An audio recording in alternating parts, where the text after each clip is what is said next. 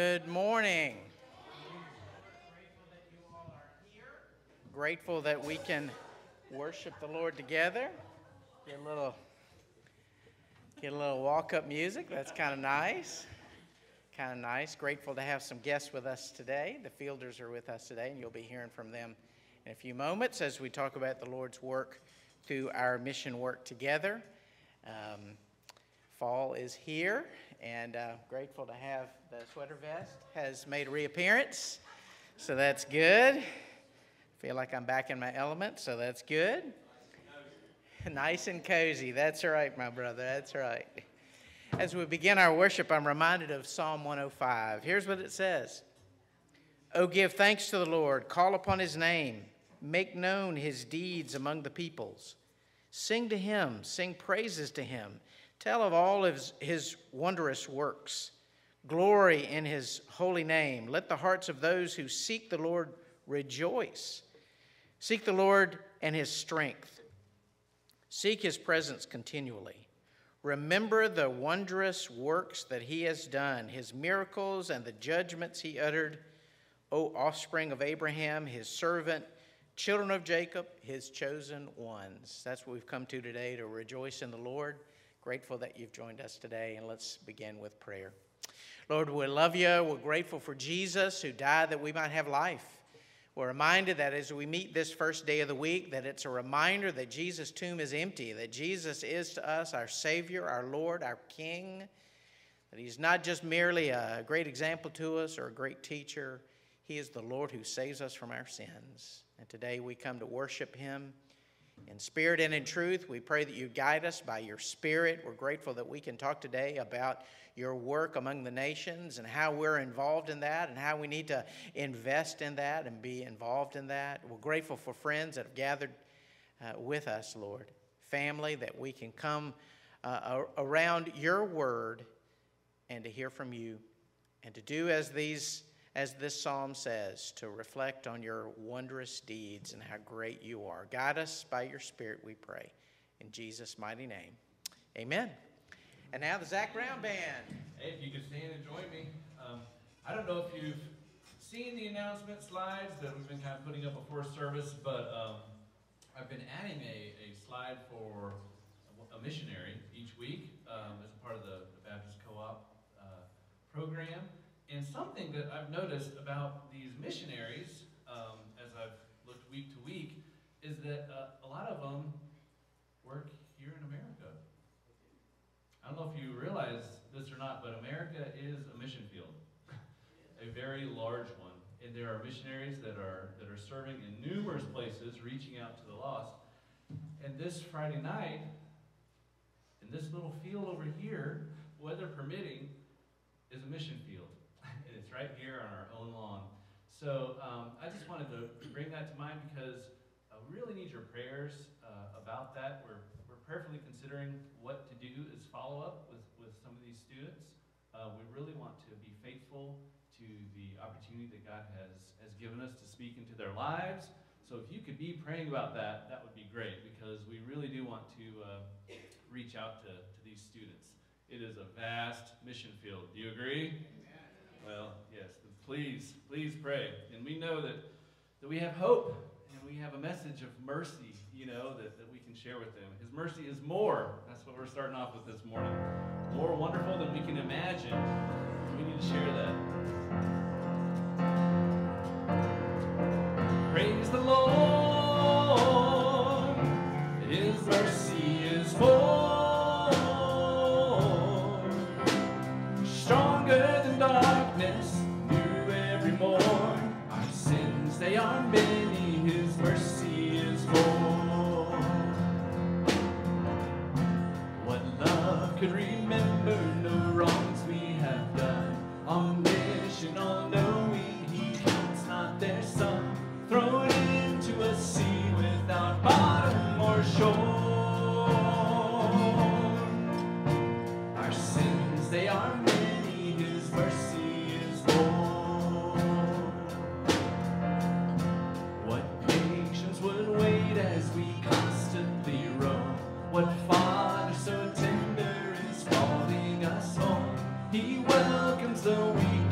violence the poor. Our sins, they are many, His mercy is more. Praise the Lord, His mercy is more. Stronger than darkness, new every morn. Our sins, they are many, His mercy is more. What riches of kindness He lavished on us. His blood was the payment, His life was the cost. We stood beneath the debt we could never afford. Our sins, they are many, His mercy is more. Sing it out. Praise the Lord, His mercy is more. Stronger than darkness, new every morn. Our sins, they are many, His mercy is more. Praise the Lord, His mercy is more. Stronger than darkness, new every morn. Our sins, they are many, His mercy is more. Our sins, they are many, His mercy is more.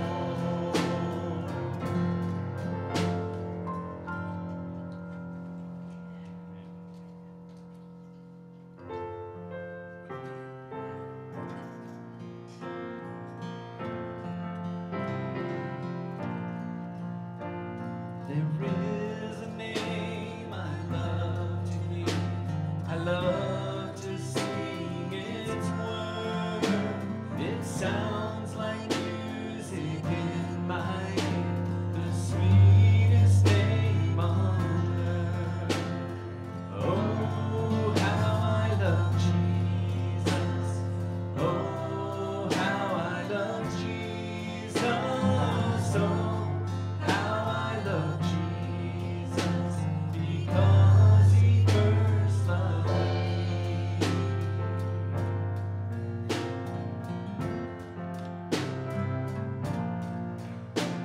It tells me of the Savior's love, who died to set me free. It tells me of His precious blood, the sinner's perfectly. Oh, how I love Jesus. Oh, how I love Jesus. Oh, how I love Jesus, because He first loved me.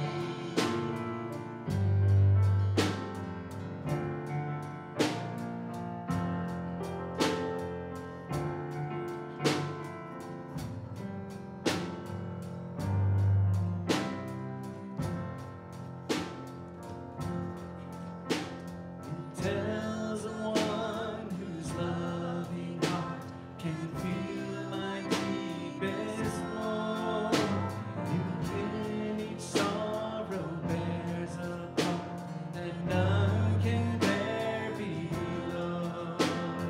Oh, how I love Jesus.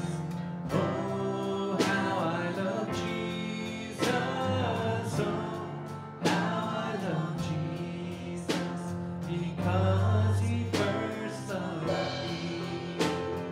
Oh, how I love Jesus. Oh, how I love Jesus. Oh, how I love Jesus, because He first loved me. Because He first loved me. Because He first loved me.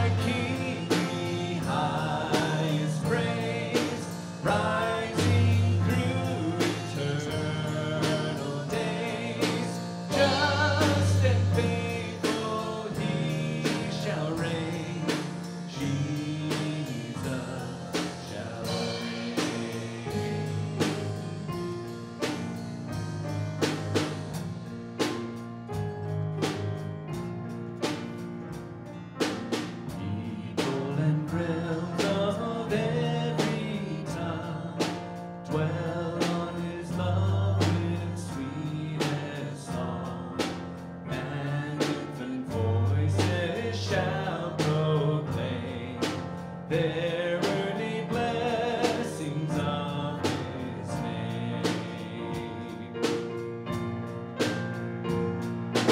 To our King be highest praise, rising through eternal days. Just and faithful he shall reign. Jesus shall reign.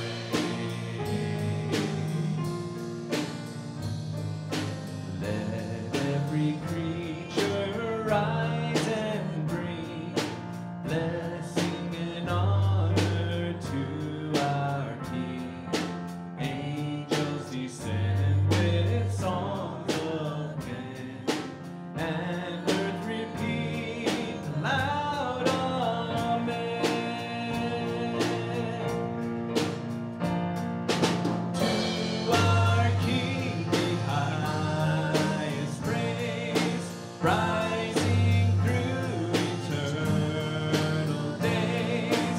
Just and faithful he shall reign. Jesus shall reign. To our King be highest praise, rising through eternal days. Just and faithful he shall reign. Jesus shall reign.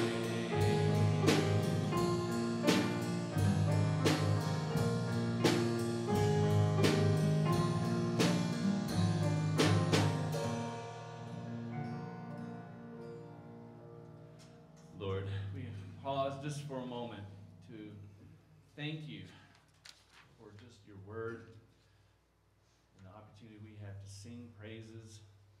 Lord, we are grateful, but we're also very needy. And Lord, I just pray that you would help us this morning to see our need for more of you and just to acknowledge in our hearts that you reign.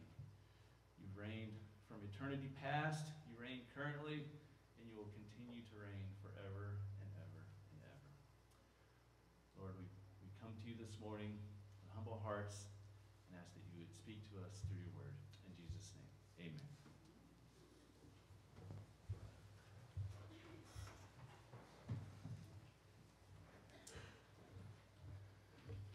I'm excited to announce our guest this morning.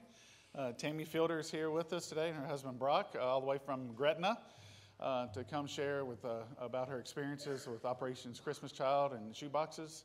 I've known Tammy for probably about 20 years through different things with VDOT back in my days in Lynchburg. Worked with her more closely on some contracts here the past 5-6 years. As you can imagine, it takes a whole contract to help keep me straight at work. So that's a big task, and Tammy is a big part of that.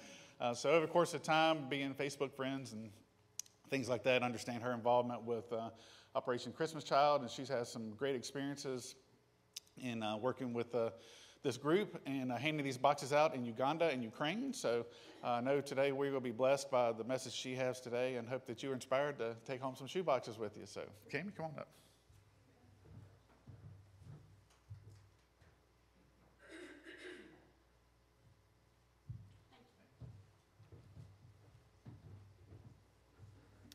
Thank you so much. I'm so excited to be here with you today and share about the two distributions.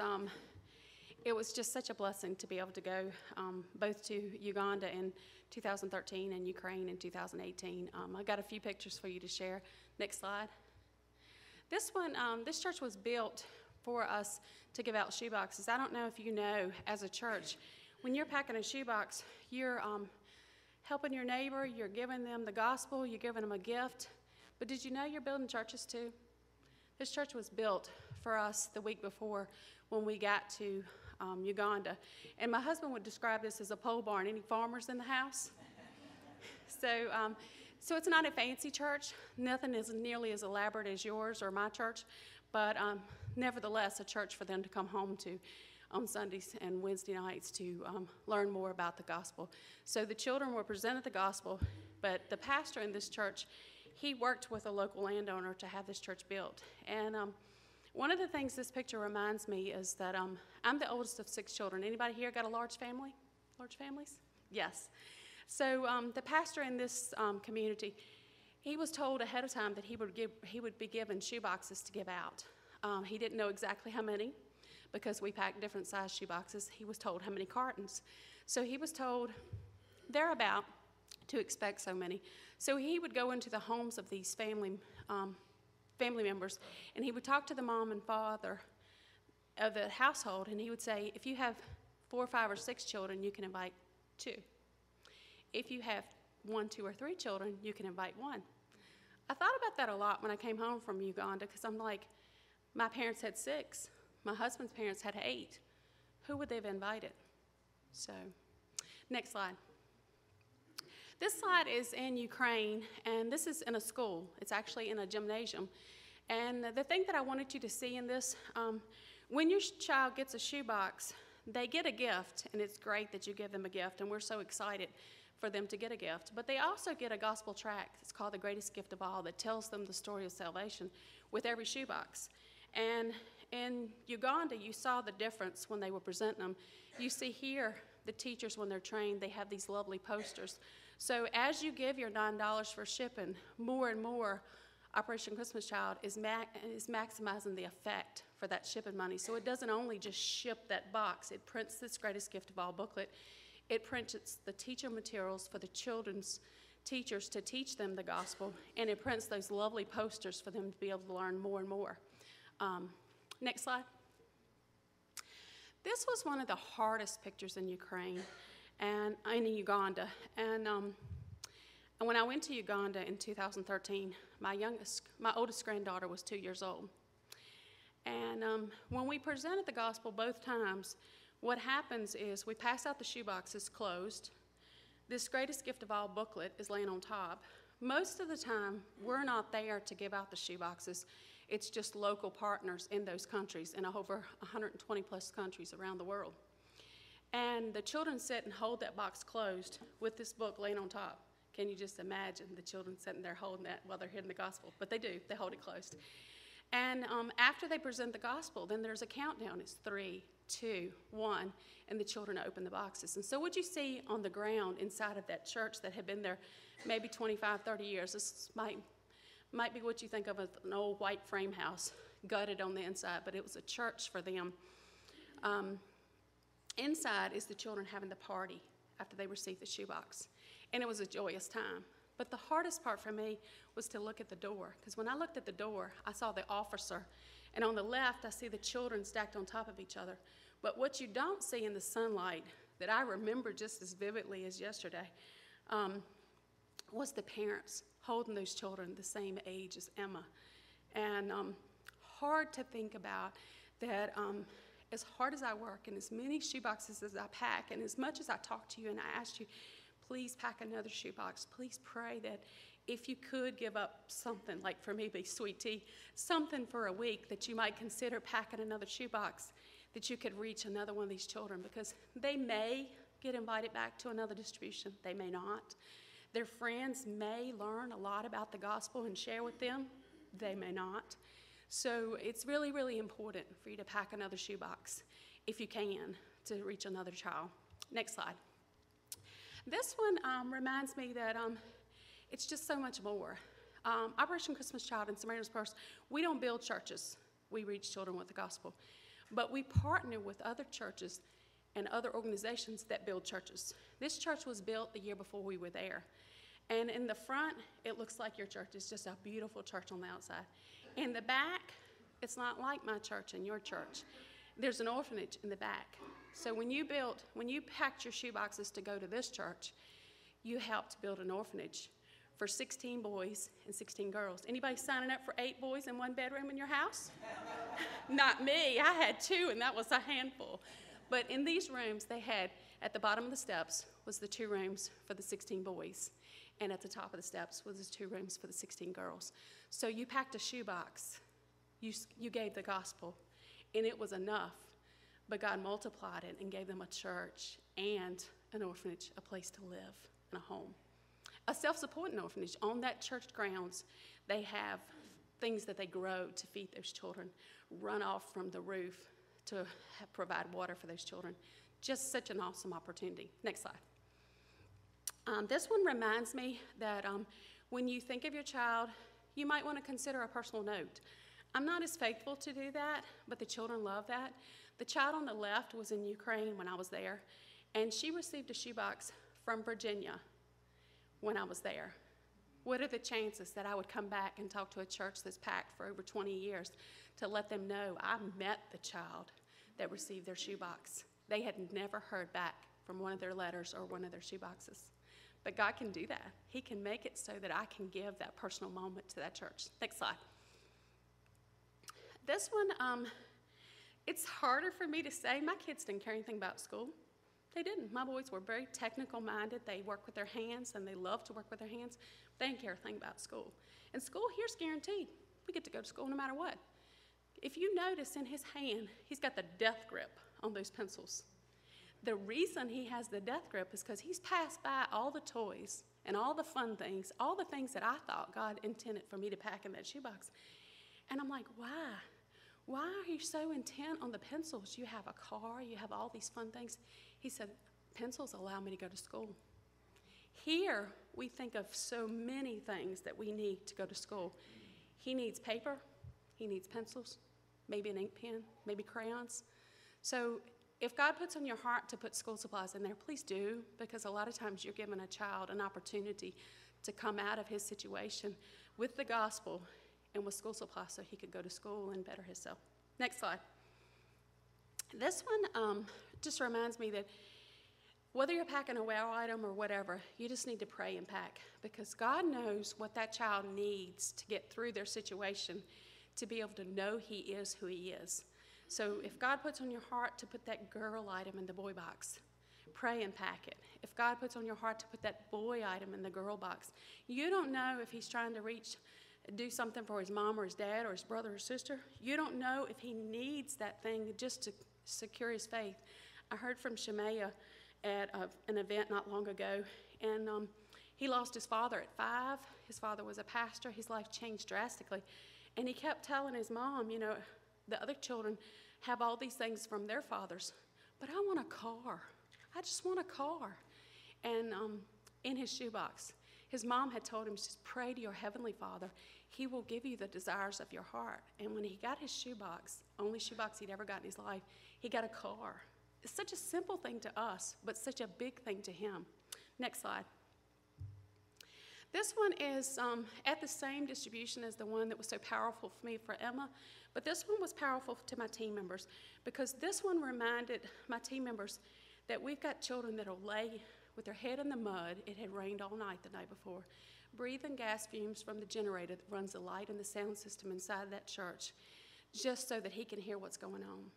Would we be so faithful to try to hear something about the gospel that we would lay our head in the mud, stick our head through a hole in the wall trying to hear what's going on? Next slide. And this one is The Greatest Journey. I'm not here to sell you on The Greatest Journey. I'm here to tell you that The Greatest Journey is a discipleship program that comes after the shoebox. $9 pays for the shipping, it pays for the teaching materials, it pays for so many things, the tariffs and stuff to get in those countries. It pays for this booklet to be printed in country. But The Greatest Journey is a 12-lesson discipleship program, and my most favorite thing of The Greatest Journey is it says, in one of the activities, it says, name 9 people you want to tell about your friend Jesus. And so there's the multiplication factor in it. The other thing is they're taught lessons, they're taught by games, they're taught by activities so that they can learn more.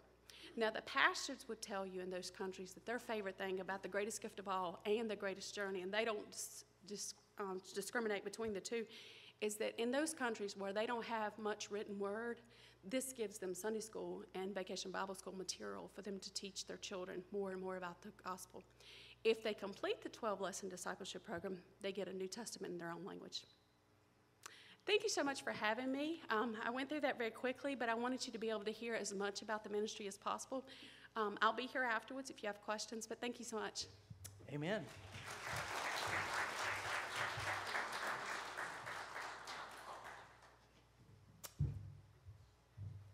Outstanding. Thank you, Tammy, so much. Turn in your Bibles, if you would, to 1 John chapter 4. 1 John chapter 4. And as you turn there, let's pray. Lord, we now open our Bibles. We pray that you open our hearts, Lord, to receive the truth. I pray personally right now for the ministry of Samaritan's Purse and for the Shoebox Ministry. I'm grateful for Tammy and her husband Brock coming here today, and I pray that you bless them in their work. Lord, give them fruit for their labor, we pray. We also pray for our own ministry through this opportunity that we have so that boys and girls, men and women would come to know you. That's our great desire. And as we open your word, we pray that you'd help us to see the motivation behind it, why we would be involved in this ministry and many others. Lord, help us to have a heart for you and a heart for others, because ultimately loving you means that we love other people. Guide us through your word, we pray, in Jesus' mighty name. Amen. 1 John chapter 4, down in verse 7 is our text for today. 1 John chapter 4, beginning in verse 7. And I'm reading from the English Standard Version translation, but you can follow along in whatever translation that you have with you. It says, beginning in verse 7, "Beloved, let us love one another, for love is from God. And whoever loves has been born of God and knows God. Anyone who does not love does not know God, because God is love. In this, the love of God was made manifest among us, that God sent his only Son into the world so that we might live through him. In this is love, not that we have loved God, but that he loved us and sent his Son to be the propitiation for our sins. Beloved, if God so loved us, we ought also to love one another. No one has ever seen God. If we love one another, God abides in us, and his love is perfected in us. By this we know that we abide in him and he in us, because he has given us of his Spirit. And we have seen and testified that the Father has sent his Son to be the Savior of the world. Whoever confesses that Jesus is the Son of God, God abides in him and he in God. So we have come to know and to believe that the love of God that God has for us, God is love, and whoever abides in love abides in God, and God abides in him. By this is love perfected with us, so that we may have confidence for the day of judgment, because as he is, so also are we in this world. There is no fear in love, but perfect love casts out fear. For fear has to do with punishment, and whoever fears has not been perfected in love. We love because he first loved us. If anyone says, I love God, and hates his brother, he is a liar. For he who does not love his brother whom he has seen cannot love God whom he has not seen. And this commandment we have from him, whoever loves God must also love his brother. These verses really point out to us our motivation and the truth behind much of what we do as a church, as families, and as individuals. Ultimately, we're called to love our neighbor. This is what we believe. The past several weeks we've been talking about things that we believe, and here is a belief that's not only rooted in our history, it's also an aspiration that we have, that this would mark us, that we would be marked by love. Several years ago, I read someone who defined missions, because sometimes there's a confusion about what missions is.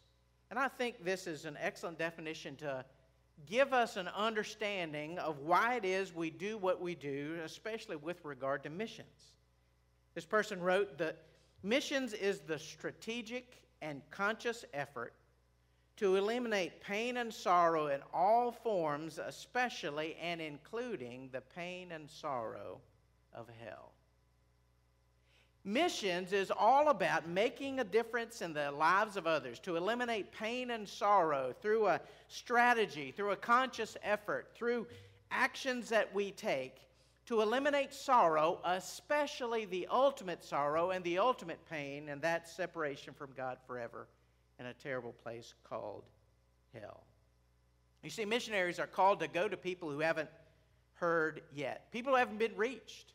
Sometimes when we think about our church and the purpose of our church, we need to understand that our motivation as a people is not just to serve those who are already here. One reason that God has tarried in sending His Son back is the fact that we exist not just for those that are already here, but those who aren't here yet. Not just for those who have already been reached for Jesus, but those who haven't been reached yet. Jesus even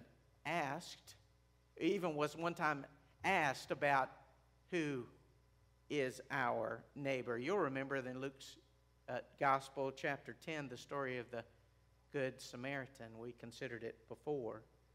And in the process of answering this person's question, who is my neighbor, of course, the person that came to him was coming with an agenda on their own mind. They were asking, Lord, who is my neighbor? Because they wanted to figure out who they could leave off the list. And we probably shouldn't be that kind of people ourselves. But Jesus answers his question in Luke 10 by telling him the story of the Good Samaritan. And you know the point of that parable, the point of that story? The point of that story is that loving God means that we love other people. It sounds kind of familiar to what we just read, doesn't it? It's exactly what motivates us.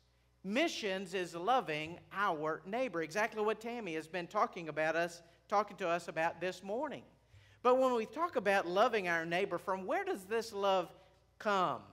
And why should we love our neighbor? What does it mean to love? How can we love our neighbor? This passage answers each of these questions very, very clearly. First of all, we see in these verses the origin of Christian love. You see it in verse 7 down to verse 10.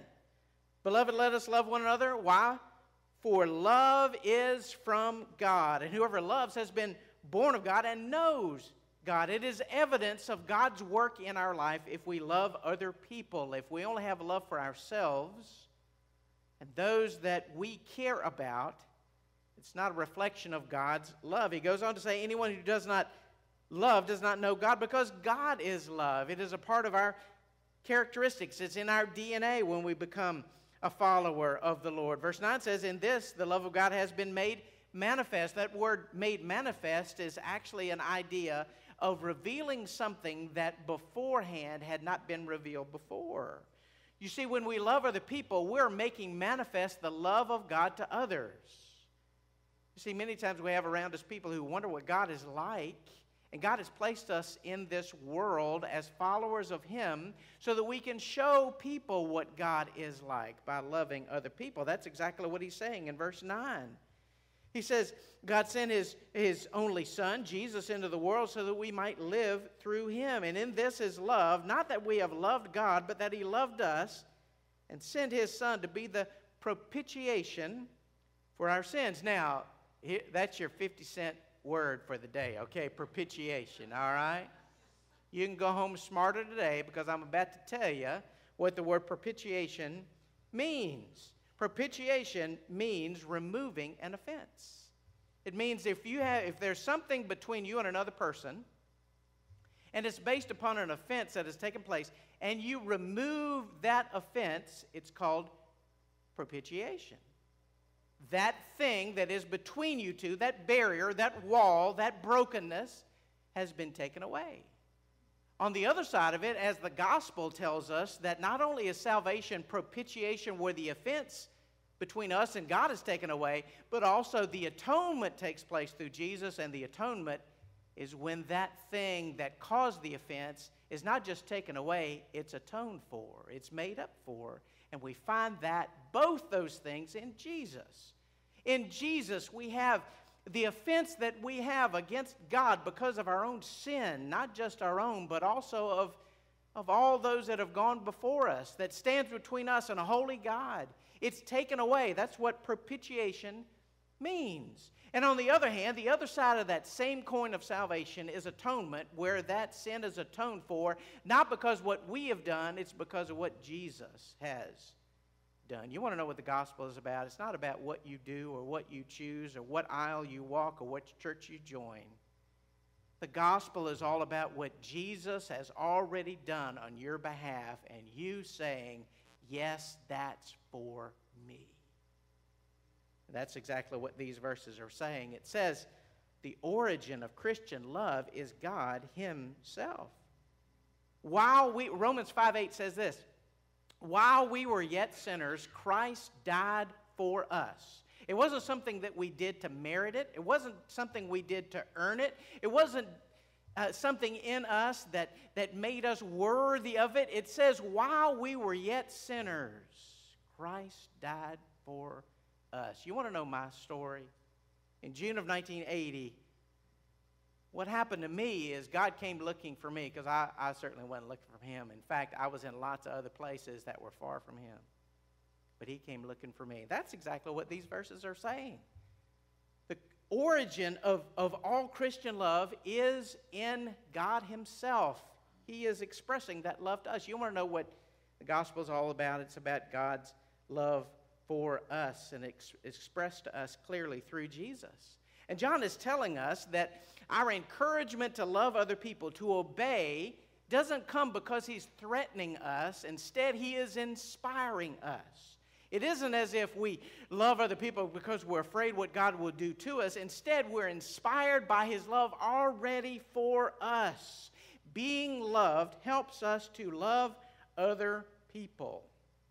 You see, when you begin to understand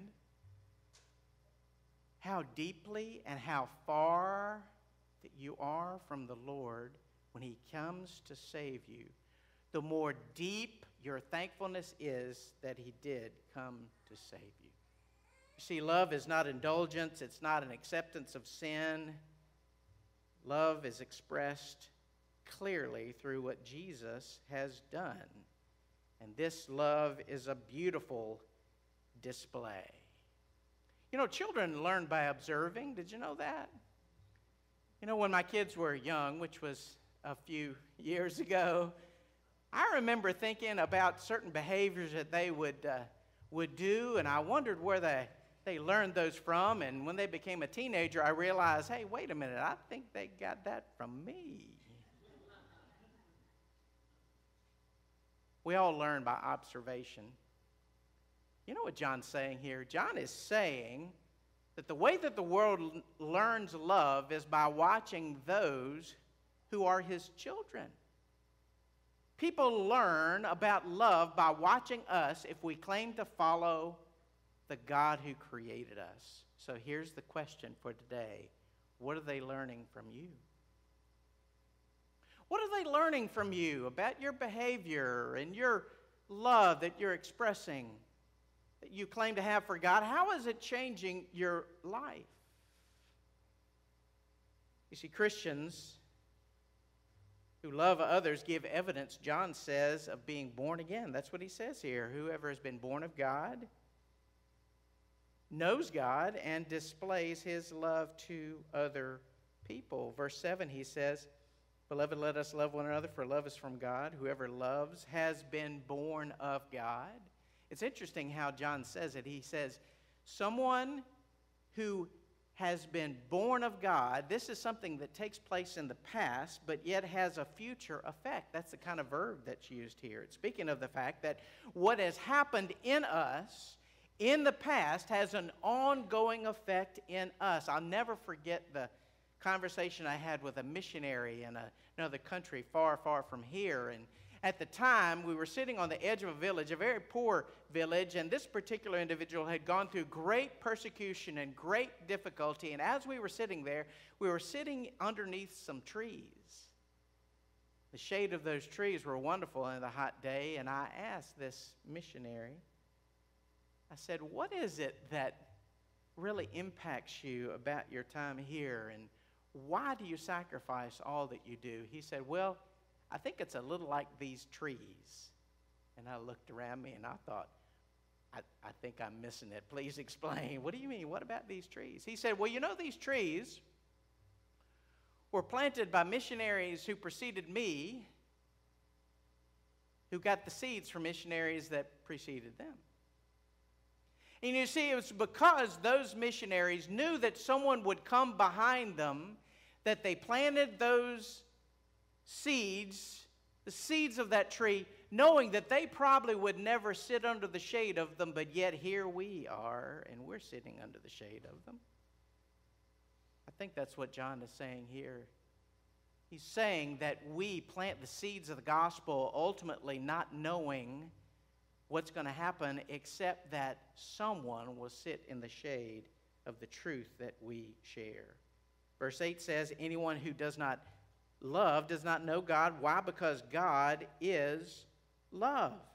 He's speaking here of the fact that he's not saying that God does loving things, but that is true. And he's not saying that God is loving. No, it's not just that. That is true. He's saying that everything that God does is out of love, which reminds us when we think of difficult things that we experience. Romans 8, verse 28 says this, and we know that for those who love God, all things work together for good, for those who are called according to his purpose.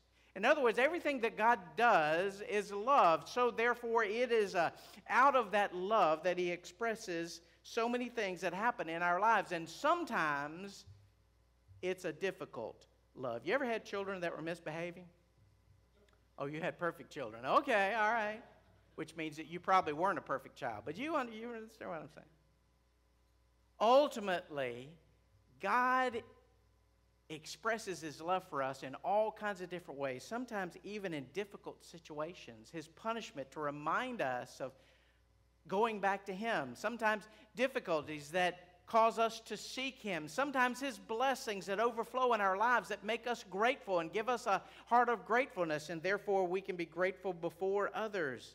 You see, when we begin to look upon that love, it transforms us. We give evidence of God's love to other people. You see, when we begin to grasp, to get a grip on how much God loves us, it changes us. And that's exactly what John is saying. And he says the ultimate act of love is the gift of Jesus. Verse 9 and 10 says, in this the love of God was made manifest, was made clear among us, that God sent his only Son into the world that we might live through him. And by implication, that means that apart from him is not life but death. That's what John is getting at. Christ is the unveiling of God's heart to show God's love for the world. You want to know what God is like? Go with me to see Jesus weeping over the tomb of Lazarus, his best friend who had died. Even though Jesus knows what he's about to do, his sorrow is for those that were weeping and mourning, and so he sorrows with us. You want to know what God is like? Look at Jesus weeping over the city of Jerusalem because they were like sheep without a shepherd. You want to know what God is like? Go with me to the Garden of Gethsemane, and there was Jesus at the point where he is about to be tried and murdered. And what does he say? Lord, not my will, but yours be done. That's a picture of what God's love is like. Why should we sacrifice and be involved in things like missions? It's because God loves us and it motivates us to love other people. We cannot have God's love within us and not be motivated externally to love other people. That's what he's saying. It's the origin of Christian love. Verse 11 points out it also inspires us. Verse 11 says, God's own love for us inspires us. Beloved, if God so loved us, we ought also to love one another. The love of our Savior motivates us. It is energy within our life that motivates us. And it's out of that love that we sacrifice and care for other people. It reminds me of the little boy. His sister had a rare blood disease, and in the process needed a transfusion, and that transfusion needed to come from someone that would match her. They found out in testing that the little boy's blood would work. And the little boy didn't completely understand the situation. He understood that his sister was dying and that she needed help. She needed a transfusion, and they came to him and said, would you be willing to give some of your blood for her? And he paused for a minute, real quiet. His lip kind of quivered, and he said, okay, I will do that. So they put them on adjacent beds, and they had tubes in his arm and tubes in her arm, and they began to take some of his blood as a transfusion into his sister's arm, and he began to cry, and they said, what's wrong? He said, well, I just need to know, how long will it take before I die? You see, he thought giving his blood to his sister meant that he was giving up his blood, and he was perfectly willing to do that. And so he asked, so when do I die? It reminds me kind of what Jesus did on the cross. He didn't do it because of what he had done wrong. He didn't do it just because he wanted to care about his particular family or his people group. He died for the sins of the world, for his children, so that we might live through him. That's what John is saying right here, why we should love one another.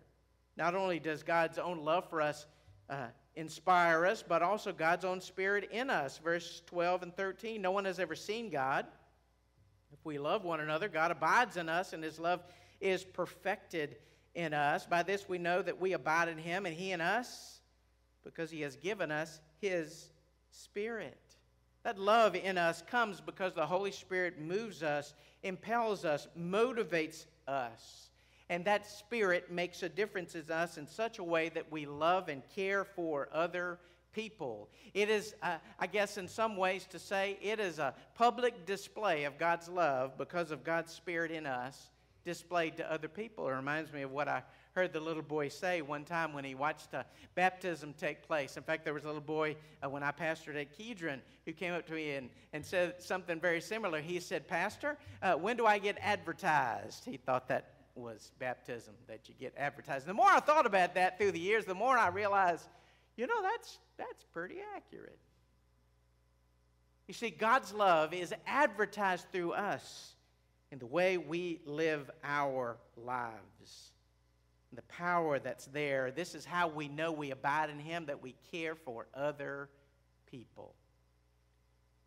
You want to know how you can have some assurance that God's love is in your life? It's when you care and minister to people who can't do anything to care and minister back to you. You make a difference in other people's lives and they can't pay you back, and you don't even think about that. That's kind of what they're saying here in these verses. That ultimately God's Spirit in us makes all the difference in the world.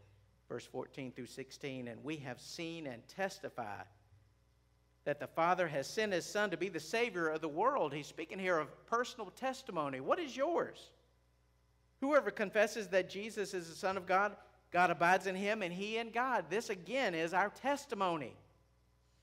Not that we just merely walked an aisle and signed a card, but that God's Spirit lives within us and we testify to this truth. Verse 16. So we have come to know and to believe the love that God has for us.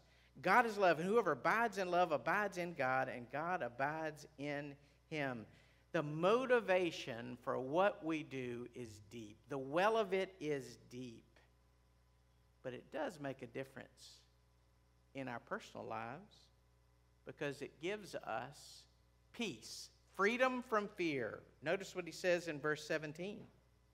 By this is love perfected with us, so that we may have confidence for the day of judgment, because as he is, so also are we in this world. You see, one result of God's love in our life is we have assurance. We have peace. We know that one day we will stand before the Lord. There will be a judgment day when everyone who has ever been created will stand before the God who created them and will have to give an account for every word and deed, every deed done and undone, every word spoken and unspoken, merely thought. And we, who have the love of God within us, have the assurance of knowing that we can approach that throne with confidence because he has changed us. Experiencing and expressing the love of God is powerful. Knowing without a doubt that God in his Spirit resides in our lives results in unbounded confidence as we approach the day when we will meet our Maker. That's what it says in verse 17. Because he is so also are we in this world. Because of God's indwelling Spirit, it makes a difference in us. Because he says in verse 18, there's no fear in love. Perfect love casts out fear. Now, if you're like most people, there's some fear in your life, some things that you worry about, some things that you're anxious about. We've talked about that many times in this room, in our times of worship. I'm here to remind you once more that ultimately the perfect love of God casts out fear. Because ultimately faith is the antidote to our fear. It is the way to get away from that because there's no fear in love. Instead, perfect love casts out fear. He says here, for fear has to do with punishment, and whoever fears has not been perfected, matured in love. And we love, why? Verse 19, because he first loved us. See, God came seeking us. He took the initiative. He took the lead. While we were yet sinners, Christ died for us. I'm here to remind you not only the origin of Christian love and the results of it, but also the command to love. Because he says in verse 20, if anyone says, I love God, but hates his brother, he is a liar. And he who does not love his brother, whom he has seen, cannot love God, whom he has not seen. And this commandment we have from him, whoever loves God must also love his brother. As we've talked about before, one reason that we do what we do as a church is not just for the purpose of serving one another, it's also to serve those who haven't been reached yet. To reach through the hands and the work of missionaries to others who haven't heard yet, to places that we may never be able to go to ourselves. Yet we do it out of love. Because we cannot say that we love God and not even care about other people and to be motivated to act on that love. One simple way that we do it is by packing a shoebox that most anybody can do. Most anybody. And it is a tool in the hands of faithful people so that others might hear about the love that we've been reading about this morning. Because I'm here to remind you also that our missionaries remind us of the fact that there are places in the world where you can journey for a long, long distance and not find any Christians and not find any churches and not have access to a Bible in their language and not to have churches that are there. We want to make a difference in that. And we are. But may that work be multiplied through the hands and feet of people like Samaritan's Purse and the Shoebox Project, but also through many other missionaries that we support, almost 5,000 international missionaries that we support as a Southern Baptist Church, and the many thousands that are here in America that we've mentioned just a few moments ago. Why do we do that? Because God loves us, and he's expressed that love through Jesus, and because of that, it makes a difference in how we live our lives, and that we might sacrifice that others might hear. You want to know what this church is to be about? It's to be about that. That we will be a lighthouse on this corner that doesn't just light Main Street or the cross streets here, not just Salem, but around the world. And that only can that happen if it's the light of the gospel of Jesus. Will you pray with me? Lord, for this day, we're very, very grateful. We're grateful for your word and for the encouragement of the truth, that fact that you do love us, that you do care for us, and that you do express that way, love to us in ways that we can see, that we can experience, that we can touch and feel. Thank you for that. Thank you for sending Jesus, who died that we might have life, and that in his life we have life. Lord, give us faith in his name. Give us the kind of love for you that also spills over into our love for other people. Give us wisdom to know that in the process of loving you, that we're also to love other people, and that it is out of the overflow of your care for us and your love for us that we love others. May we be willing to be others-centered in such a way that we would be a lighthouse of the gospel in our home, in our workplace, in our schools, in our community, that we will be a light for you, Lord, because you first shined your light upon our darkness and you set us free through the glorious gospel of Jesus Christ. Lord, as we come this morning, we're also mindful that there might even be some in this room who've heard about that love of God, but have never embraced it.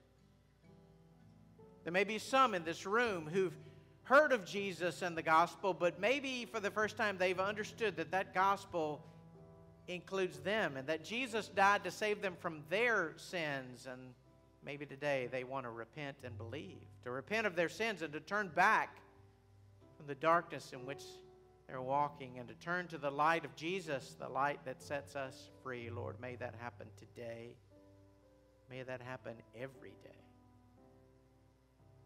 But Lord, we also ask that you give us wisdom and courage to know how we can apply your truth to our life. And maybe today we need to take steps of faith that will be public, that will allow others to pray for us and to join us in that journey. We love you. We're grateful for Jesus. Give us courage to act on what you've told us. In Jesus' name, amen. I'm going to ask you to stand. We're going to sing a closing song. And as our practice, if you have some type of decision to make, you're welcome to come. But if you'll sing along, and if you have a decision to make, you're welcome to come.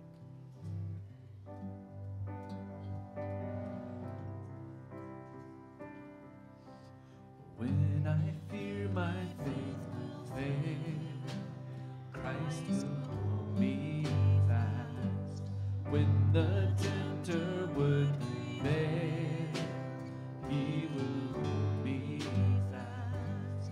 I could never keep my hope through life's fearful path, for my love is often cold. He must hold me fast. He will hold me fast. He will hold me fast. For my Savior loves me so. He will hold me fast.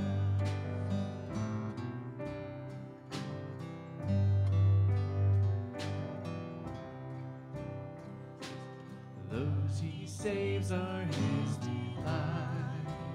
Christ will hold me fast.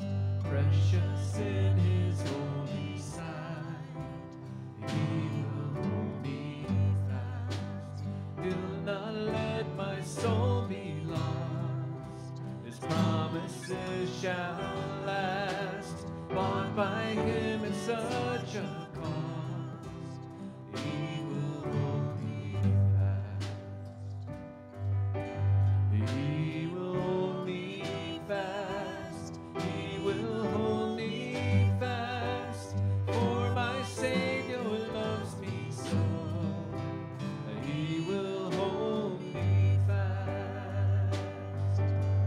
He will hold me fast. He will hold me fast. For my Savior loves me so. He will hold me fast.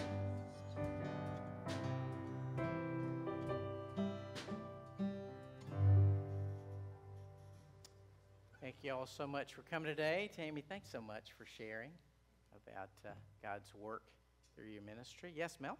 Honey? Sorry, nickname slipped out. I apologize. Now on the table, I put the rest of the shoeboxes that we have that are not built. You'll have to build it yourself. If anyone so desires to take one, and don't forget the labels that I've laid aside. Build some shoe boxes today. All right? Brother Sean, very fearfully I say you have the floor. Hey, but I have another friend today, so that's good. Just real quick, announcements. You can be seated real quick.